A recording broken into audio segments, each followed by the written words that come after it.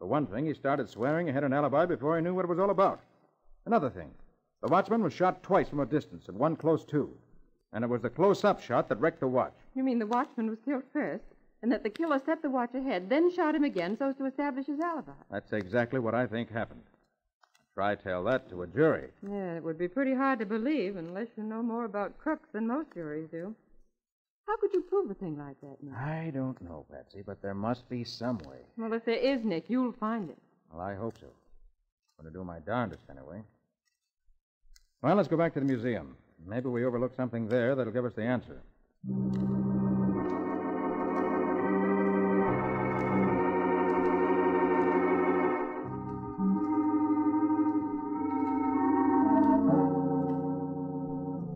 Is there anything else you'd like to see, Mr. Carter?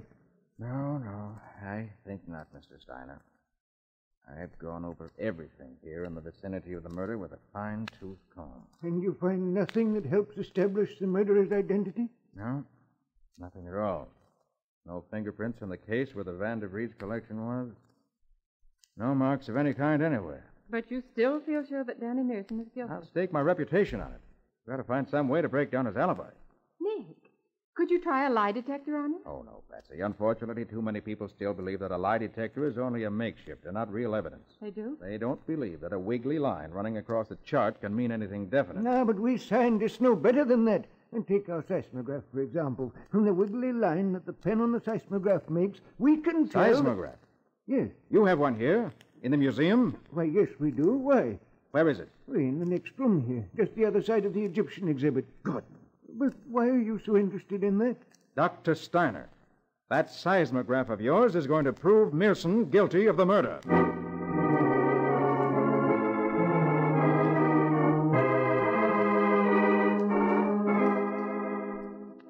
Well, Nick, we're all here, just as you wanted. What's up?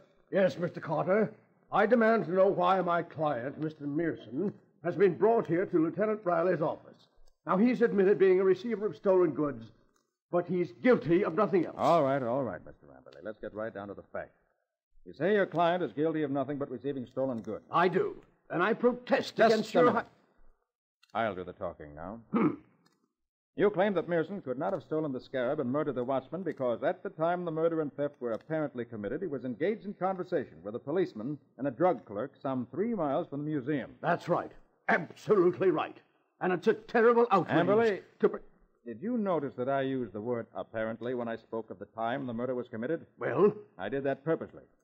The watchman's timepiece was set ahead by Mearson to establish an alibi for himself. That's a lie. It ain't true. Oh, that's ridiculous. Not quite as ridiculous as you might think. The evidence I have here is unemotional, truthful, and positive. It's a seismographic chart. A what? What's that? Yeah, Nick, well, what in the name of the far saints is a seismographic chart? Yeah. I'll tell you. In the room next to the Egyptian collection is a seismograph. Huh? It's an instrument used to detect earthquake tremors, and it's so sensitive that it'll record even the slightest disturbance. I have here the chart that was made on the seismograph at the museum last night. Oh, all this is most irregular. So's murder, Mr. Ramberley.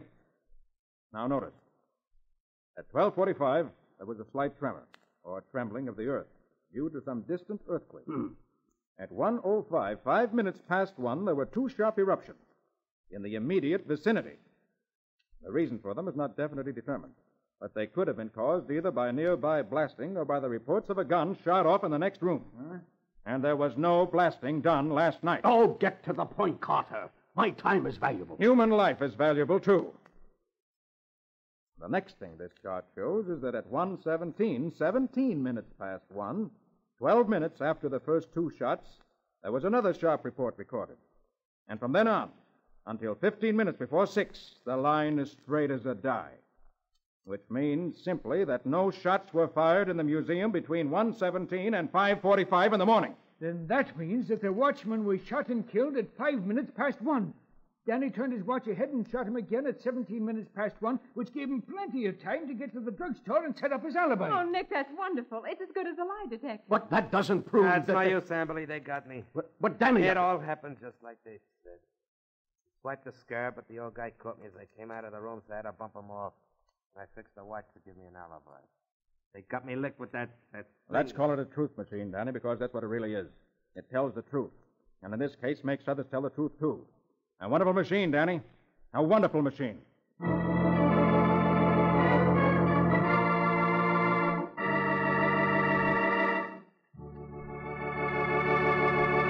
In just a moment, Nick and Patsy will be back to tell you about next week's story.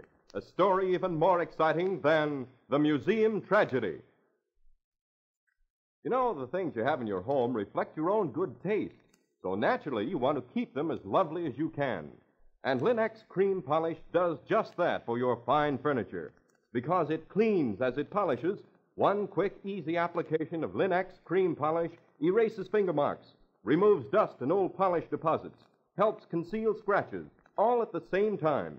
And it leaves a handsome, gleaming surface you'll be proud of. A surface free of oil to discourage dust. So save half the time, half the fuss of furniture upkeep the easy, modern way. Make a habit of using Linex Cream Polish for fine furniture. It saves one whole step in your cleaning day routine. Get it at your dealers now.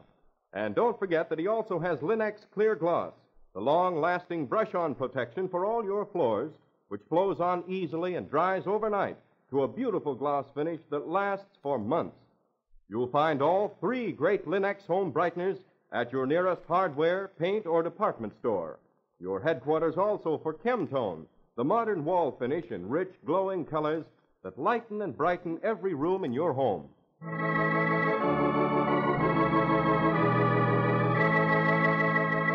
And now let's hear from Nick Carter himself.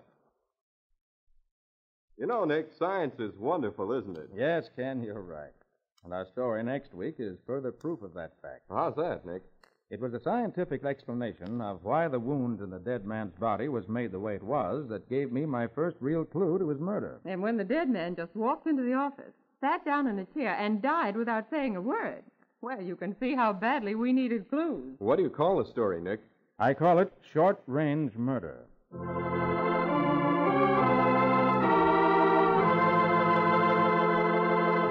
Nick Carter, Master Detective, is copyrighted by Street and Smith Publications, Incorporated.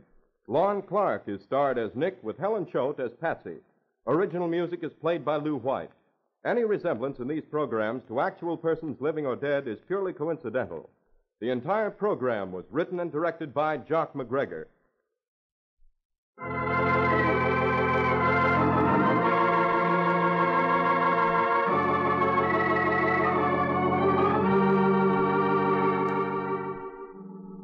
Nick Carter, Master Detective, is presented at this time and over these same stations each week by the three great Linex home brighteners: Linex Clear Gloss Varnish, Linex Cream Polish, and Linex Self-Polishing Wax. Created by Acme, America's great producer of Acme fine-quality paints. This is Ken Powell speaking for the thousands of Linex dealers all over America and saying so long until next week.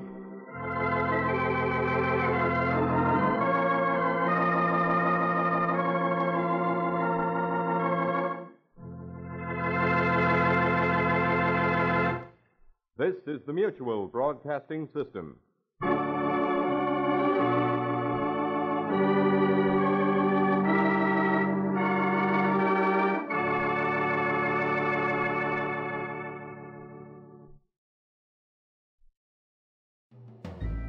This is Andrea J. Graham, author of the Web Surfer series. Oh, and a Madam's Wife. You're listening to the Great Detectives of Old Time Radio.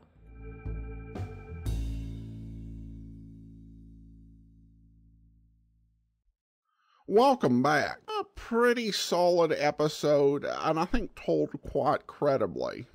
As a rule, you know, either you have a bad lawyer or the police have got you dead to right. When all your lawyer can do is tut-tut about this being highly irregular. Now, I should note that this does require some change to our view of the Nick Carter series in terms of the airing order. Because I actually previously had another episode listed as airing May 27th, The Mystery of Hangman's Wood. However, the research from the Old Time Radio researchers actually pushes the date for the previous episodes to this one back. The episode that I had on May 27th, the Haunted Rocking Chair, actually aired May 20th. The Mystery of Hangman's Wood, which I had on May 20th, actually aired on May 13th. And The Vanishing Lady, which I had on May 6th, actually aired on April the 29th. So some updated research allowing us some more space for episodes. Now, of course, all of those episodes listed off shows that there were quite a few Nick Carter episodes in 1944 and 1945. So heretofore, we've kind of bolstered the circulating episodes of Nick Carter with more episodes where we already had quite a few in circulation. But next week, we will actually bring you an episode of Nick Carter from a period where we actually didn't have any episodes at all in circulation. So I'll tell you all about that next week. Join us back here tomorrow for Rocky Jordan. In the meantime, send your comments to box13@greatdetectives.net. Become one of our friends on Facebook, facebook.com/Radio Detectives, and follow us on Twitter at Radio Detectives. From Boise, Idaho, this is your host, Adam Graham, signing off. All right, so Matt, have you heard the joke about silence? No. Yeah, me either. How apropos. Right?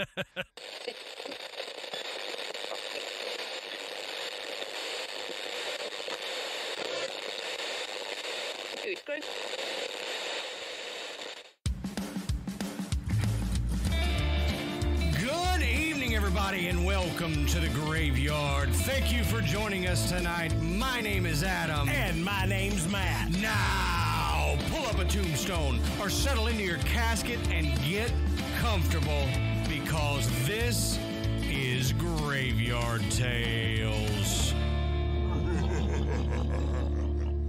All right, everybody, here we are again. Real quick, wanted to tell everybody, like we always do, go check out podbelly.com, the Podbelly Network. You can find a lot of shows that you might not have found otherwise, and you can find a lot of information about starting your own podcast if you would like to do that. It's a very helpful site. Go check them out, podbelly.com. Now, we have another See Alive show coming up Saturday, March 7th. It's 8 p.m. to 9:30 p.m. So we're hoping by a change in what day of the week and the time a little bit that more of y'all will be able to join. Yeah. So Saturday, March 7th, 8 p.m. to 9:30 p.m. and that's Central Standard Time. And we're going to go over all the shows that we've talked about since the last live show up until that point. Yeah. So, You ask, we deliver. right. Want it on a different day? We did it. Want it at a later day, at a later time? We did it. So Right. you have no excuse to not join Right. us. Don't ask crazy things because we might not be able to deliver on those. But Yeah. It's we're trying to Saturday. It's get it. Saturday night. And we're talking about stuff we've already talked about. So I may have an adult beverage. Yeah, You might y'all as well. tune in. It may get a little crazy. We've only got an hour and a half, Matt, so it can't get too crazy. So another live show that we've got coming up, this one will be in-person live show, is going to be July 18th in Pigeon Forge, Tennessee. You can get tickets on our website. We're going to be doing it with Hillbilly Horror Stories. It's their show, and they invited us along, so we said, heck yeah, we're going to be there. Yeah, and we can when we're done, we can all go play the haunted mini golf. Yeah, there you go. There you go. And I don't know if it'll be open, but I know in Gatlinburg they're opening a new ride or something that should be open just by a ride. then. Yeah, one of the That's rides right. that they do in downtown Gatlinburg. So after you listen to us, you can go over there and check that out and make a weekend of it. Is it haunted? Is it a haunted ride? And give it a few years and it might be. It ain't no count. I ain't getting on it.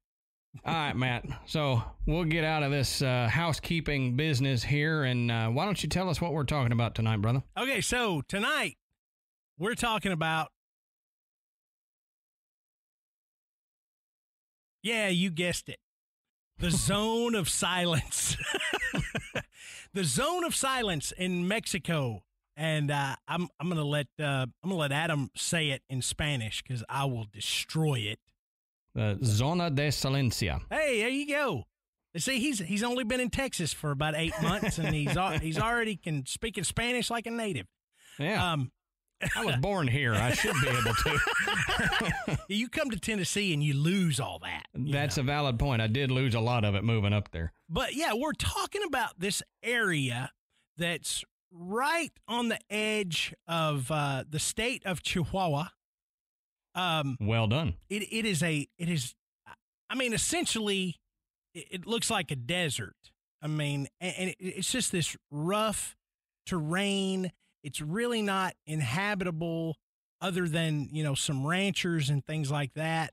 But it has some really strange anomalies that occur there with, magnetic interference with radios and cell phones. And it's got UFOs, weird people. I mean, it's just a lot of weird stuff. And nobody's really taking a look at it. And we're going to talk about it tonight and let you decide if anybody should be. There's a lot of folks that believe this is just a bunch of baloney. There's a lot of people that think this is a geological anomaly that needs to be studied. So you can tell us what you think. So, right. So, Adam, tell us a little bit about the Zone of Silence. All right. So like Matt said, we talk about a lot of weird anomalies around the world. And if everything has been said about the Zona de Silencia is true, then this is probably one of the stranger ones that we've talked about. And it's not far from Bolson de Mapimi in Mexico. There's about a 50-kilometer area of desert that has been given this name, the Zone of Silence. Now, it lies in the Trino Vertex, and this is where the Chihuahua, Durango, Coahuila states meet, roughly 400 miles south of El Paso, Texas. There's a big prominent mountain range that runs on the east side of this zone, so it kind of blocks it in a little bit. And on an interesting note, the Zone of Silence is near longitudinally parallel with the Egyptian pyramids on the Giza Plateau, the Bermuda Triangle, and sacred cities in Tibet, and it's located just north of the Tropic of Cancer between 25 degrees and 29 degrees north. So what does that sound like? That sounds like our last SIA show. That's right. Yeah, all these places are lined up. Now, it doesn't fall along that line that we discussed. Right. But that area between the 26th and 28th parallel is it's loaded with oddities, ancient ruins, anomalies like the Zone of Silence and the Bermuda Triangle. So when anything falls in that area all the way around the globe, people kind of take notice of anything peculiar that happens there. Right. It's a lot like the 37th parallel. Yeah, it is. I mean, but when you look at those kind of connections like we did on our See You Live show, you begin to wonder why. Are we making something out of nothing? Or is there a reason that these places would line up so well? I mean, right. We're not going to dig into that. We've already done that. Right. But this is just another one of those places that's it's out of sorts. Again, if all the stories are true. Right. And why would a region of Mexican wasteland that is this remote fall along that thing and have such weird activity? Yeah. We'll maybe talk about this a little bit later, but I had to throw this in. If we were to do full-on excavation of this, would we find another buried ruin of a city or inhabitation of that area that we don't know about yet, but it could be an ancient civilization that was taking advantage of whatever oddities are happening in this zone. Yeah. Well, like I said, it's very remote, and the closest urban settlement, Caballos, is about 25 miles away. Now, residents of the surrounding towns have been aware of these strange legends that go around in the zone for quite a while. But some of the first rumors that purportedly began in the 1930s were after the pilot Francisco Sarabia once had to make an emergency landing due to, quote, radio anomalies. And we'll have a picture of Francisco at the next See Alive show if you want to see what he looks like. Now, Sarabia was airborne over the region when he began to notice that his instruments were acting oddly. This wasn't the only problem, though, that he was facing, because his radio equipment also started to fail and then just completely stopped working altogether. And he said it was something that was interfering with the normal operations of his aircraft. So that sounds a lot like what you hear with the Bermuda Triangle. Mm-hmm. And this has been called the Bermuda Triangle of Mexico before. Yeah. So it's pretty odd. And Matt, he's not the only pilot that had issues, was he? No. There was an organic chemist named Harry de la Pena, and he documented the zone's characteristics of creating this dark zone, as he called it, with radio communications back in 1966. Now, he was on a photographic survey, and while he was out exploring, he noticed that the walkie-talkies quit working in that area, and he said the portable radios that they had would only work with a very diminished volume. You know, even when they turned it all the way up, they could barely hear it. Right. And they later found out that television signals wouldn't go through the zone of silence. And even now, people will say that television doesn't work in the zone of silence. Of course, if you look at pictures of this place, you're like, man, cable hadn't gotten there yet. So. Yeah, right. Right. I was going to say, which is, not really odd when you think about how we get our TV now. Even with an antenna, you got to be close enough to a tower. And right. Who's going to put a TV tower out there, Right. Out in this wasteland desert, Yeah. Fox News is going to go out there and plant a tower in the middle of this place. Yeah, Like, right. hey, okay. Right. The first people that do will make a killing. Wait, no, they won't. There's nobody out there. There's nobody there. Yeah. So there's been a lot of weird things that have hit out of the sky in the zone of silence. And one of those was during the Cold War, the White Sands Missile Base in New Mexico had been conducting a series of tests using an Athena RTV, a re-entry test vehicle rocket. Now, the missions were a joint task between the USAF and the U.S. Army, and they're designed to investigate the impacts of missiles as a result of re-entry into the atmosphere. So it was important work if we were going to go to space and come back, and we needed to figure out how things were going to land. Yeah.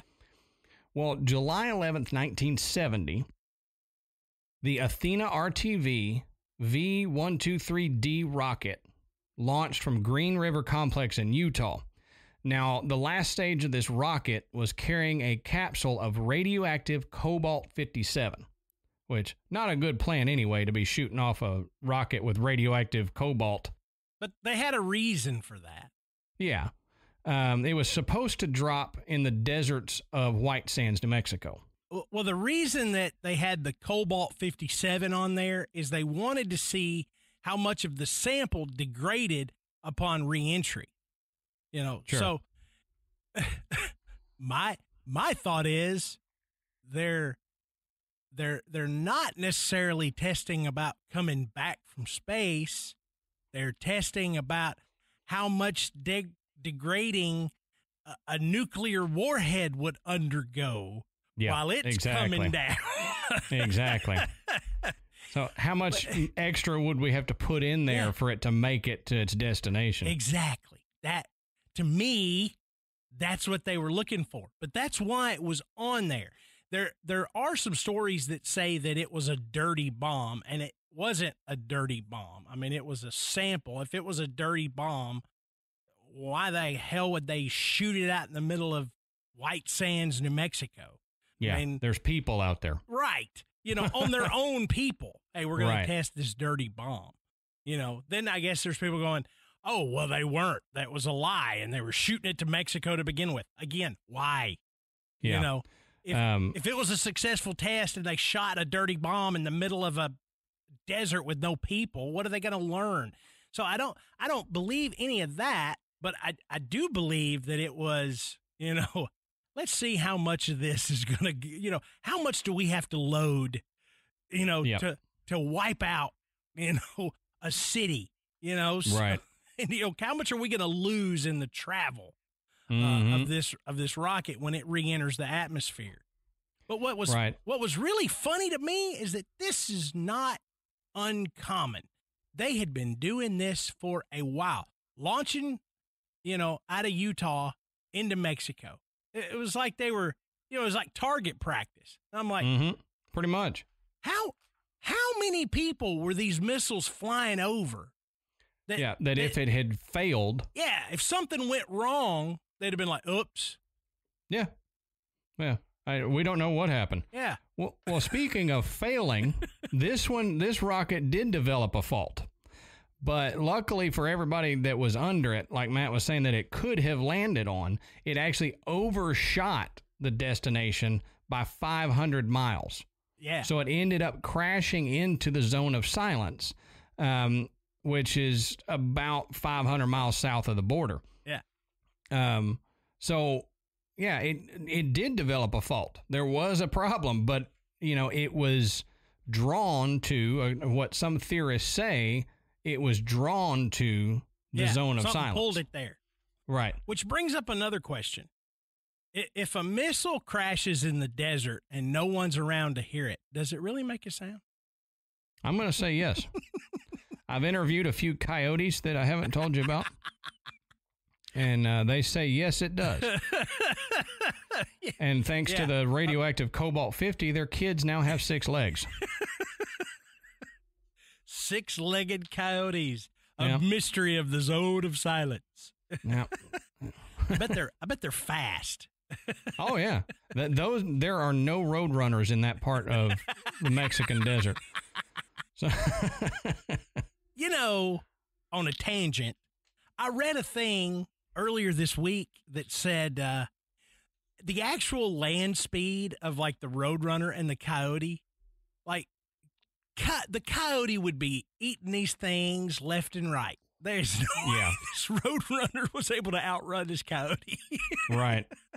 Like, they just looked faster. They looked faster. Well, when you're, big blue and purple bird that can spin his legs around like racing wheels. Right. Why not? Meep. All right. Tangent over. All right, back to it. So when the U.S. government actually requested permission to enter this area and retrieve the debris, the Mexican government actually said, yes, please get your crap out of our land. That's not exactly what they said, but our ball went over the fence. Yeah, exactly. Can we come in your yard and get it? Exactly. So the U.S. government, quote, worked quickly and covertly to secure the area and begin a search for their radioactive capsule. Now, when the retrieval team entered the site, they supposedly real quickly realized that something was affecting all of their communications.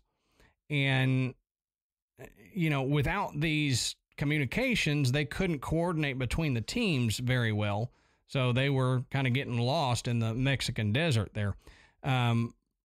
But they realized here, again, like Matt was saying, that television and satellite signals were experiencing disruptions in that area. So, again, you're out in the middle of the desert with, the closest city being like 25 miles away. So the television and satellite signals probably aren't going to be the best. Yeah, I can't imagine. Well, it took quite a few weeks, but the U.S. government found the capsule. So quickly was a few weeks. Quickly. Yeah. 1970, Yeah. Well, they were taking it as a vacation. Didn't have a GPS tracker, but yeah.